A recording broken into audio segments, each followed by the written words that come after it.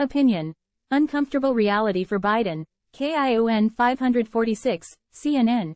It was the speech President Franklin D. Roosevelt never gave. In a radio address scheduled for April 13, 1945, the fourth-term president would have said, "If civilization is to survive, we must cultivate the science of human relationships, the ability of all peoples, of all kinds, to live together and work together, in the same world, at peace." But the day before, Roosevelt was sitting for a portrait at his cottage in Warm Springs, Georgia, when he suddenly slumped in his chair, the victim of a stroke. He didn't live to see the Allies' victory in World War II that year or the conference in San Francisco that month that established the United Nations. Roosevelt originally conceived of the UN as a muscular force to keep the peace, with the United States, Soviet Union, United Kingdom and China acting as four policemen to rein in nations that would otherwise go to war. He wanted, in the words of the undelivered April 13 speech, an end, forever, to this impractical, unrealistic settlement of the differences between governments by the mass killing of peoples. The world in 2023 is a much different place, but peace, as Roosevelt envisioned it, remains elusive. A 2-week-old conflict in the Middle East has already claimed thousands of lives against the backdrop of a multipolar web of alliances and rivalries in which the world's major powers often lack the ability to restrain conflict, and sometimes even encourage it. On Thursday evening, though, President Joe Biden, who was a toddler when FDR died, sounded a Rooseveltian tone in asserting that the U.S. still bears a special responsibility for seeking to promote world peace. He proposed billions in new aid to both Ukraine and Israel. "We're facing an inflection point in history, one of the moments where the decisions we make today are going to determine the future for decades to come," Biden argued. "American leadership is what holds the world together. American alliances are what keep us, America, safe." Biden spoke just after returning from a trip to Israel to demonstrate support for an ally mourning the loss of more than 1,400 people in the October 7 Hamas terrorist attack. But his diplomatic efforts to meet with Arab leaders came undone after a devastating explosion at a hospital in Gaza. While Israel released evidence that the blast resulted from a rocket misfired by militants in Gaza and U.S. officials signaled agreement, that did not tame the fury of the Palestinians and their supporters in the region. What's next? Seth Moulton, a Marine Corps veteran and a Democratic congressman from Massachusetts, says there are urgent lessons from America's 2003 war in Iraq. Israel is about to start an invasion of Gaza with the same mission we had in those early days in Iraq. Defeat the enemy, or in Netanyahu's words, crush and eliminate Hamas. But the lesson America quickly learned in Iraq and Afghanistan was that you have to have a plan for the day after. Outside the southern Iraqi city of Najaf during the invasion, then Colonel David Petraeus famously asks, "Tell me how this ends." The next year, I found myself in that same city Petraeus had conquered, trying to win it back. It was my second of what would become 4 tours in Iraq, facing far worse combat than we saw during the invasion. The origins of the two wars are very different, Moulton pointed out, but there is the commonality that in a war with insurgents, some tactics can backfire. Nobody wants to see 5-year-old Palestinian kids killed in the crossfire with Hamas, especially if their deaths only recruit more terrorists, and nobody wants to see 5-year-old Israeli kids dying in the same forever war. 20 years from today, Israeli analyst Shmuel Rosner observed that Israel says its goal is toppling Hamas, and Biden is no doubt asking, what comes later? Biden himself initially supported the U.S. 2003 war in Iraq only to end up as the president who ordered the U.S. pullout of Afghanistan.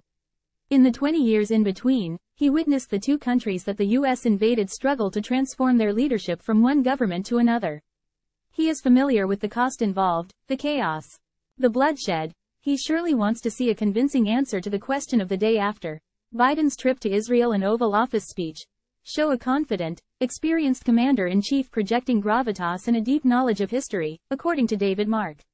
Biden's efforts stand out even more than usual since his likely 2024 Republican opponent, former President Donald Trump, has been clumsy and ineffective in trying to insert himself into these news events, as when he praised Hezbollah, the Iran-backed terror group based in Lebanon, in the wake of Hamas' attack on Israel. At the same time, the Republicans in office are in disarray as an increasingly embarrassing Republican leadership struggle in the House has paralyzed Capitol Hill.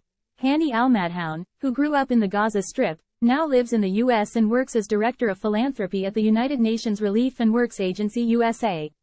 In the northern reaches of Gaza, he wrote, over 20 members of my extended family seek shelter under the refuge of a staircase, a frail shield against the relentless and merciless storm of airstrikes. They tread cautiously, avoiding windows and the desolate streets where the overwhelming stench of death, fire and chaos hangs heavy in the air. The negative impact of this war on my family in Gaza is hard to overstate. Hospitals running out of space for the dead and injured, pushing the local hospitals to use ice cream trucks to preserve the bodies. Yasmin Mohammed, whose father was born and raised in Gaza, observed that, since Hamas' attack on Israel, as I have read post after post on social media referring to Hamas as freedom fighters involved in anti-colonial resistance, I have been struck by the devastating weight of this lie. It is an insult to Palestinians to refer to these terrorists as our freedom fighters. At the hands of Hamas, the Jewish people have endured horrors not seen since the Holocaust. And, like the Nazis, Hamas does not view Jewish people as human beings. According to its 1988 covenant, every Jew must be eradicated from this earth. Its goal is not the genocide of Jewish people in Israel. Its goal is the genocide of all Jewish people on this planet, period. Hamas is not Gaza, and Gaza is not Hamas.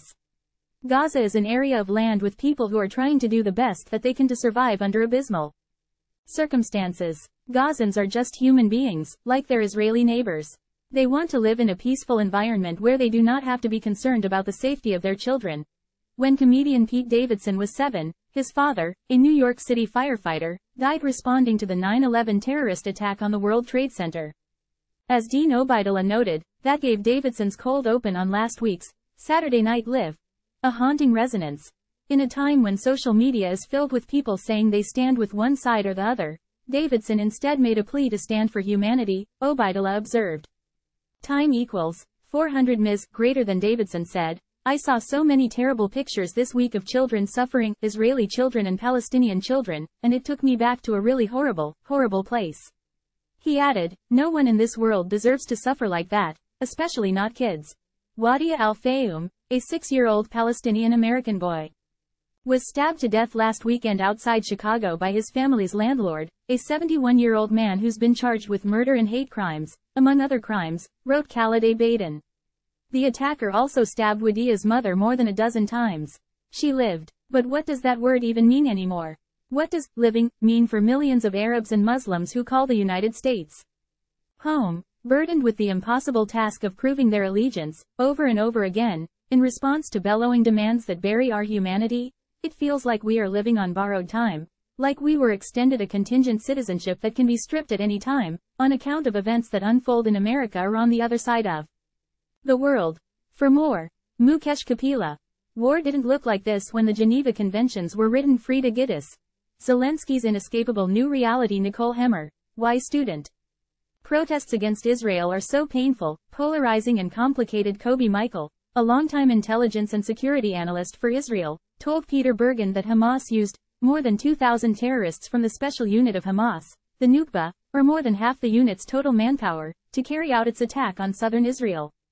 What was the strategic aim of such an operation, considering that they knew for sure that the price tag would be very high and they were endangering their very existence? I'm sure that Hamas was sure that the shock and horror of this operation and the casualties that they would cause would be interpreted by all the Palestinians, that this was a sign from God that this was the time to open all the battlefronts and to fight Israel, and this will be the end of the state of Israel. They were sure about it.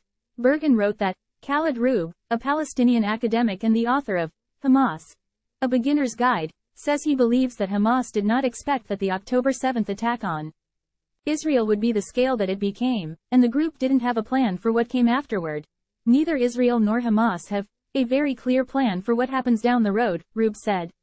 Even if the Israeli military succeeded in destroying Hamas, the question facing everyone is, what's next?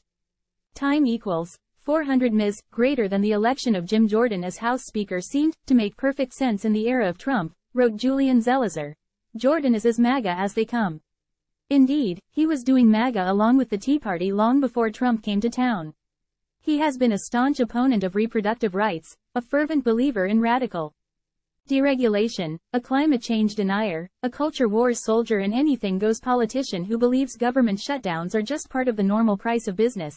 Yet through 3 embarrassing ballots on the House floor, and after his allies in the party and the conservative media tried to squeeze the anti-Jordan members to flip in His favor, Jordan failed to gain the 217 Republican votes needed to win the post. On Friday afternoon, he lost another vote, a secret ballot among his GOP colleagues to remain the party's nominee for Speaker, and was essentially forced to drop out. The question is what has gone wrong? Intimidation, bullying and political pressure. Certainly can work, Zelizer noted. Just look at the Republican who is by far and away the leading contender in the race to become the nominee for his party in 2024, former President Donald Trump. It is not a mystery that Trump has built an entire career on the power of intimidation. If you are against him, he will put all his effort in destroying you. If you stand in his way, he rallies his supporters to make it clear that you will not survive being his opponent. John Avlon pointed to the intimidation tactics used against Republican legislators who refused to vote for Jordan, including an expletive-filled voicemail left for the wife of one congressman, which CNN's Jake Tapper played on air. This is the politics that Donald Trump's rhetoric has wrought among his supporters in the Republican Party, wrote Avlon. It reflects the furious worldview that right-wing media sells to keep its listeners addicted to the anger and anxiety, turning much of the GOP into what Utah Senator Mitt Romney calls a pro-authoritarian party. Time equals 400 Ms. greater than SC Cup said, Republicans are squarely to blame for where they are today, more interested in punishing each other than they are in governing or solving problems. But, what if Democrats somewhere down the line are given an opportunity to step in and restore some functionality to the House? They should take it, Cup argued. Time equals 400 Ms. greater than, the American people aren't stupid, they can see the mess Republicans have created for themselves. But at the end of the day, they'll grow tired of intransigence and dysfunction in Congress. And eventually, Democrats will get the blame for that, too. Sidney Powell drew fame in the closing days of the Trump administration for her bizarre election denier claims and her threat to release the Kraken. She never unveiled the promised evidence of fraud in the 2020 election and was instead criminally charged in Fulton County, Georgia, along with Trump and 17 other co-defendants for their alleged attempts to overturn the state's 2020 election results. On Thursday, Powell released herself from the case by pleading guilty to 6 misdemeanor offenses and agreeing to testify truthfully against her co-defendants as part of her plea deal, wrote legal analyst Jennifer Rogers. Powell's testimony is hugely important and her plea is a big breakthrough for prosecutors. She is the first cooperating witness who was part of the limited group that met with Trump to craft the plans to overthrow the election. She was also present at an infamous meeting at the White House on December 18, 2020 that devolved into a screaming match. A day after Powell's plea, attorney Kenneth Chesbrough pleaded guilty to a felony charge of conspiracy, admitting that he took part in a scheme to create a slate of fake pro-Trump electors with Trump, Rudy Giuliani and John Eastman. On Monday, the former president had suffered another setback when the judge hearing the federal election interference case imposed a gag order on Trump, limiting his ability to publicly attack special counsel Jack Smith, Smith's staff, court personnel and potential witnesses in the case related to Trump's alleged attempts to overturn the 2020 election, wrote Jill Filipovic. It's not a muzzle of Trump's ability to speak in general, but it is a demand that he not smear those involved in the case against him. The decision to gag a defendant should not be taken lightly, nor infused with politics. It is crucial that Trump, as odious and dangerous as I personally find him, have the ability to fully campaign, to criticize his opponent, to criticize the system and to make the case for putting him back in the White House. Principles like the importance of free speech cannot bow to political preferences, but freedom has never existed without any limitation. Holly Thomas. Bearing the weight of all our hopes, the Frasier revival never stood a chance. Richie Hoffman. The poet who found truth in death, seasons, teaching and even Schitt's Creek. Time equals 400 Ms. greater than could the Hollywood icons who collaborated on the new movie, Killers of the Flower Moon, possibly match the high drama of David Grann's 2017 book by that name. It chronicled the white settlers who murdered and stole from members of the oil-rich Osage tribe in Oklahoma in the 1920s and the excruciating effort to achieve a bit of justice. To convey that gravitas, wrote Noah Berlatsky, Martin Scorsese has very self-consciously made an important movie. Leonardo DiCaprio and Robert De Niro give big, Oscar-eyeing performances. And the runtime is 3 hours and 26 minutes, a marathon apparently designed to bludgeon viewers into submission with meaning. The heavy-handed approach, unfortunately, tends to squeeze a lot of the nuance and insight out of its source material. DiCaprio's performance is all sideways looks and shuffling evasion, with moments of dashing charm. It's very well done, and, again, well designed to wow the Oscar committee, noted Berlatsky. Time equals 400 ms greater than, but should a movie about systemic racist violence really be focused on the Oscar turn of the white villain? Scorsese has repeatedly, and with some justice, lambasted the sameness of blockbuster superhero films. But Killers of the Flower Moon reveals that Scorsese's narrative, genre-anchored, humanist approach to big, important filmmaking has serious limitations as well. The CNN Wire and Copyright 2023 Cable News Network, Inc., a Warner Brothers Discovery company. All rights reserved.